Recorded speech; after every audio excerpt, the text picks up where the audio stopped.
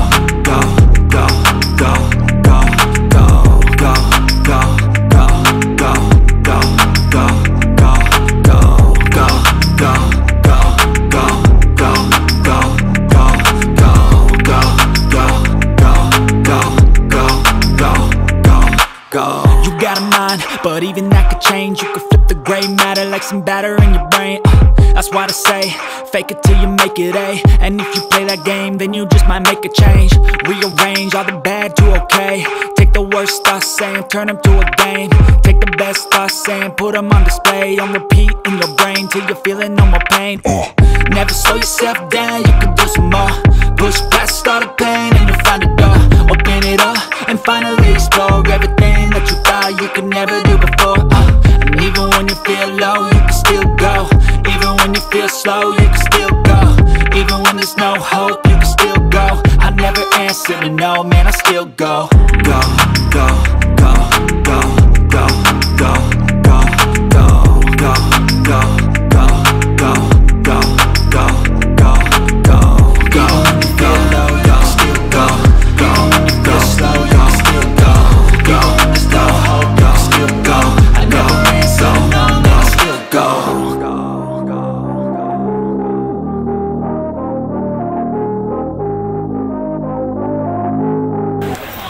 तर मंडळी आता जस्ट आपण पोहोचलो आहोत खोपोली स्टेशनावरती. तसंच मंडळी तुम्ही बघितलं असणार आता खोपोलीचा पण आपल्याला प्लॅटफॉर्मवरील फलक दिसला असणार. आणि मंडळीनं त्याचप्रमाणे मी तुम्हाला कर्जतवर आपण बसलो होतो. तसंच मी तुम्हाला खोपोलीपर्यंत येणारे जेवढे पण स्टेशन आहे तेवढं मी याच्यामध्ये या व्हिडिओद्वारे मी कवर करून दिलेले आहेत. तर तुम्ही बघू शकता याच्यामध्ये आपल्याला कर्जत ते खोपोलीपर्यंत किती स्टेशनपर्यंत लागणार ते. तर चला मंडळी आता आपण जाऊया शंकर तलावावर. तसेच मंडळी आपण ट्रॅव्हलिंग करतो महाराष्ट्र सर्कलमध्ये बाय लोकल ट्रेनने. तर मंडळी आपल्याला CST म्हणजे मुंबई स्टेशनच्या पुढे म्हणजे तिथपर्यंतच ट्रेन जाते. आणि मंडळींनो खोपोलीपर्यंत म्हणजे कोकणातील खोपोली गाव आहे. तर मित्रांनो खोपोलीच्या पुढे ट्रेन जाऊ शकत नाही. सो इथपर्यंत आपल्याला शासनाने बाय ट्रेनने सुविधा उपलब्ध करून दिलेली आहे. तसेच मंडळी आता आपण शंकर लेक कवर करण्याकरता खोपोली गावातून निघालो आहोत. तुम्ही बघू शकता मित्रांनो हा खोपोली गावातील रोड आहे शंकर लेकला जाण्याचा. आणि किती छानपैकी सुंदर असा स्वच्छ हा रोड आहे. तर मंडळी चला आता आपण डायरेक्टली जाऊया शंकर लेककडे. तिथे जाऊन आपण शंकर लेक कवर करूया. तर मंडळी आता जस्ट आपण फायनली पोचलो आहोत खोपोली गावातील शंकर लेकवर. तब्बल मंडळी 1 ते सव्वा तासाचा आपण ट्रॅव्हलिंग करून थेट शेलू टू खोपोलीपर्यंत पोचलो आहोत. तो म्हणजे आपण शंकर लेकचा पॉईंट कवर करण्याकरता. त्याचप्रमाणे मित्रांनो मी इथे पोचल्यानंतर आपल्या काही खोपोली गावातील अशी सुंदर अशी वाटचाल होती. म्हणजे मित्रांनो ते बोलतात ना आपलं गाव आपली स्वच्छता वगैरे असं. त्याचप्रमाणे इथे मित्रांनो लोकांनी इथे फॉलो केलेलं आहे. म्हणजेच मित्रांनो रोडावरती अक्षरशः एक अशी छोटीसुद्धा घाण नव्हती.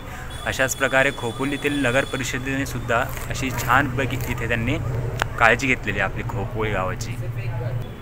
तर चला मंडळी मी आता तुम्हाला लेक व्ह्यू दाखवतो आहेत. तर मंडळी आता तुम्ही बघू शकता की आपल्यासमोर हा खोपोली गावातील शंकर लेक. तर मंडळी बघा किती छानपैकी असा निसर्गरम्य हा शंकर लेक इथे आपल्याला स्थायिक आहे. आणि त्याचप्रमाणे मित्रांनो तुम्ही बघू शकता साईडने किती छानपैकी असे मस्त की बिल्डिंग्स रेसिडेन्स हाऊस वगैरे इथे आहेत. आणि त्याच्याच बॅक साईडला म्हणजे किती मस्त सुंदर असे डोंगर छानपैकी इथे स्थायिक आहे. Even when you feel low, you can still go. Even when you feel slow, you can still go. Even when there's no hope, you can still go. I never answer to no, man, I still go. Go, go, go, go, go, go, go, go, go, go, go, go, yeah, go, go, go.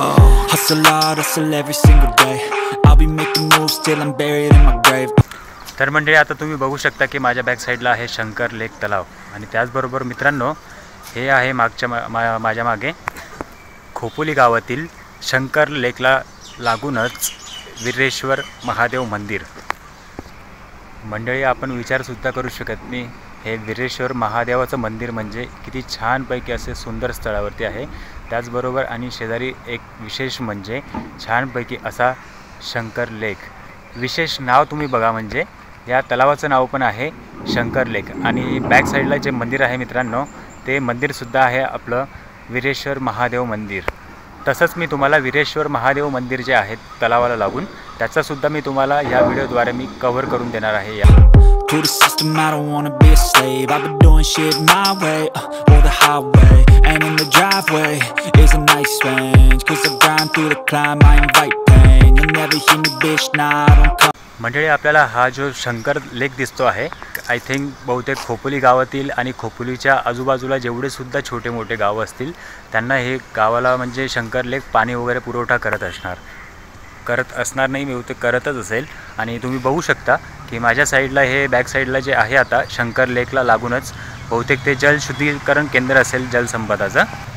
आणि या जलशुद्धी केंद्राच्या माध्यमातून आपल्या खोपोली गावाला किंवा खोपोली गावातील आजूबाजूला जेवढे छोटे मोठे काही गावं असतील त्यांना इथे त्या शंकर लेकद्वारे पाणी पोचवल्या जात असेल, बिकॉज हे पाणी थोडंफार अक्षर घाण वगैरे आहे. त्याच्यानंतर हे रिफाईन होऊन सन ते खोपोली गावाला आणि त्याच्यानंतर त्याच्या साईडचे गावं जे असतील त्यांना हे पाणी पुरवठा केला जात असेल. Just gotta flip the switch and you can go and obtain anything you want, anything you need. Your mind's got the key ingredient, it's belief.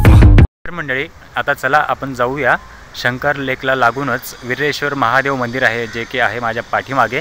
त्यातले आपण थोडेफार काही दृश्य वगैरे घेऊया आणि त्याचे तुम्हाला मी महिरप दाखवतो, म्हणजे एंट्री प्रवेशद्वार वगैरे, की आपलं वीरेश्वर महादेव मंदिर नेमकं आहे तरी कसं.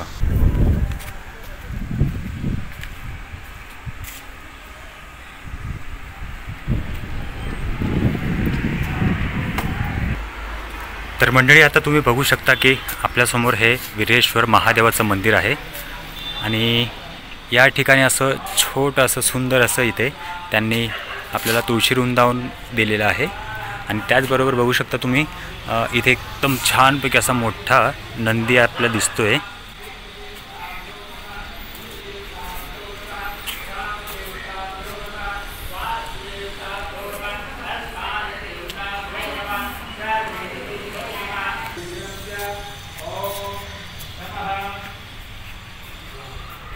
आणि मंडळी, हे आहे वीरेश्वर महादेव मंदिर. मित्रांनो, तुम्ही बघू शकता वरती त्यांनी इथे मस्त छानपैकी असा फलक लावलेला आहे, वीरेश्वर मंदिर. शक 1758 रोजी इथे स्थापन करण्यात आलं आहे.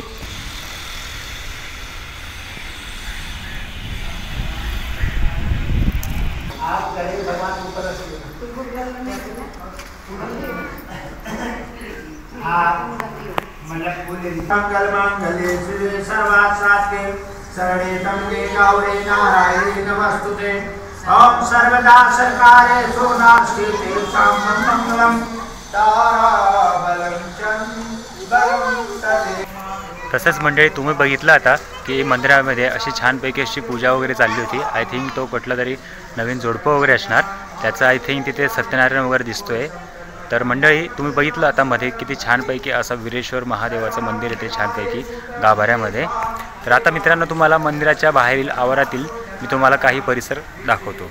तर मंडळी, हे आपलं शंकर लेकला लागूनच महादेवाच्या मंदिराच्या आवारातील समोरील हे प्रवेशद्वार, म्हणजे मेन खोपोली गावातील जो रोड आहे त्यातील हे एंट्री गेट.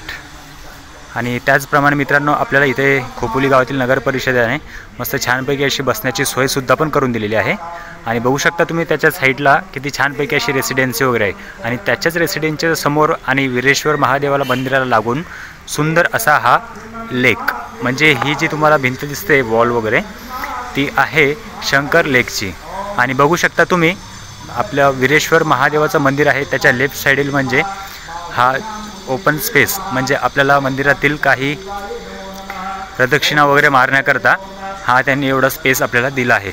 आणि त्यालाच लागून तिकडे आहे त्याच्या कंपाऊंडच्या साईडला म्हणजे जलशुद्धीकरण केंद्र, जे की आपल्या खोपोली गावातील किंवा साईडचे आजूबाजूला जेवढे छोटे मोठे खेडे वगैरे असतील त्याला जाण्याकरताचं पाण्याचं जलशुद्धीकरण केंद्र.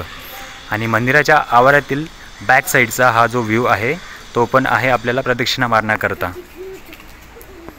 आणि तसेच देखील इकडे सुद्धा शासनाने त्यांनी खोपोली गावातील नगर परिषदेने आपल्याला बेंच वगैरे उपलब्ध करून दिले आहे विश्रांतीकरता.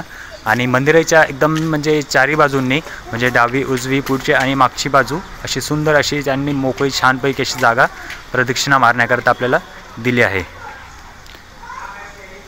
तुम्ही बघू शकता मित्रांनो किती निसर्गरम्य ठिकाणी असं हे वीरेश्वर महादेव मंदिर आणि त्याच्याचबरोबर शेजारी शंकर लेक आहे.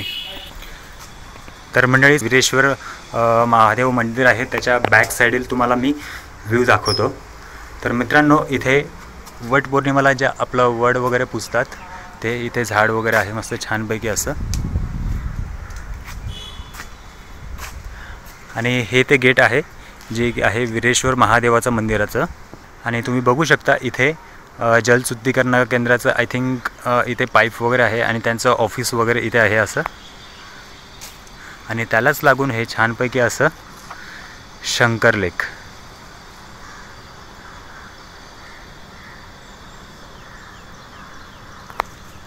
तर मित्रांनो, तुमच्यापैकी जर कोणी आपला हा ब्लॉग बघत असेल शंकर लेकचा किंवा वीरेश्वर महादेव मंदिराला कोणी व्हिजिट वगैरे दिली असणार, सो तर प्लीज कृपया करून तुम्ही मला कमेंटद्वारे सांगू शकता की शंकर लेकद्वारे किंवा अजून वीरेश्वरद्वारे आपण कुठल्या ठिकाणी जाऊ शकतो. अशा खोपोली गावातील साईडचा अजून कुठला ट्रेकिंग पॉईंट वगैरे असेल किंवा अजून दुसरे कुठले ठिकाणं वगैरे असतील तर मी तिकडे जाण्याचा प्रयत्न करेन.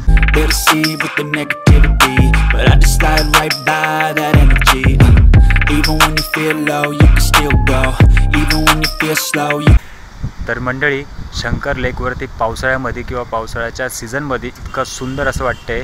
बिकॉज आता रेनी सीझन नाही आहे, तरी पण मला इथे आल्यानंतर असं निसर्गरम्य आणि इतकं सुंदर वाटतंय. आणि त्याचबरोबर मला वीरेश्वर महादेवाचं मंदिर इथं दिसलं.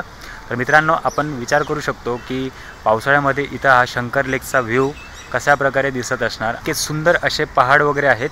तर आपण इथे जर पावसाळ्यात पण आलो तर पावसाळ्यामध्ये आपण किती सुंदर असा आपल्याला नजारा पाहायला भेटेल. सो तर मंडळी, तुम्ही बघितलाच असणार की आपला हा शंकर लेक आणि त्याच्याचबरोबर लागून वीरेश्वर महादेवाचं मंदिर किती सुंदर असं इथे स्थापना वगैरे त्यांनी केलेली आहे. तर मंडळी, मी आजचा ब्लॉग इथेच आता संपवण्याचा प्रयत्न करतो बिकॉज आता वेळ वगैरे जास्त झालेला आहे. तर आपण वापस पुन्हा शंकर लेकवरून निघूया शेलूला. म्हणजेच आता आपल्याला डिरेक्टली ट्रेन तर भेटणार नाही, पण आपण प्रयत्न करूया खोपोलीच्या स्टेशनपर्यंत जाऊन, म्हणजे कर्जतची ट्रेन मिळणार तर आपण कर्जतच्या ट्रेनला कॅच करूया आणि नंतर पुढे जाऊया आपल्या शेलू स्टेशनापर्यंत. सो तर चला मंडळी, आता आपण निघूया खोपोली स्टेशनावर.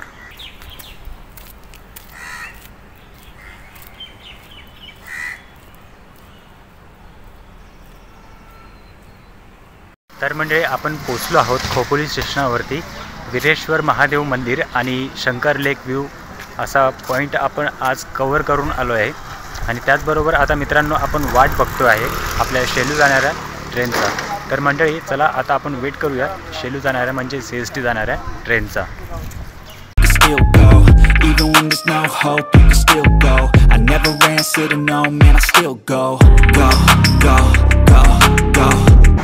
तर मंडळी, आता आपल्याला शेलू जाणारी ट्रेन आली आहे. आपण तिला कॅच करून निघूया शेलू स्टेशनाकडे.